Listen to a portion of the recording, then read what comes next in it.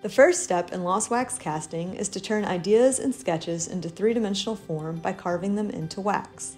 This original wax-carved piece of jewelry is called the master. It is molded in a silicone-type mold. From that mold, duplicates of the master can be reproduced. Now that multiple wax versions of the original master can be duplicated, several can be attached to a core or sprue to create what looks like a tree. The wax pieces of jewelry are the leaves, the sprue are the branches, all attached to a main core-like trunk that is affixed to a rubber base called a boot. Once the tree of wax pieces is created, it is encased in a flask, a hollow cylinder-shaped metal case open at both ends. The flask is slipped over the tree and nestles airtight into the rubber boot.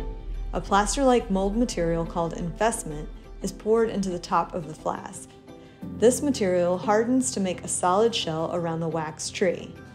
The invested mold is left to harden.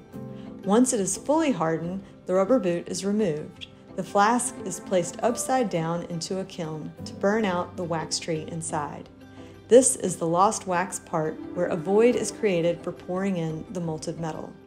Once the mold heats up to a high temperature, the molten metal is poured into the hole left by the center sprue or trunk. From there, the rest of the tree is filled with molten metal. Once the molten metal cools and hardens, the mold is dunked into water to help dissolve the investment.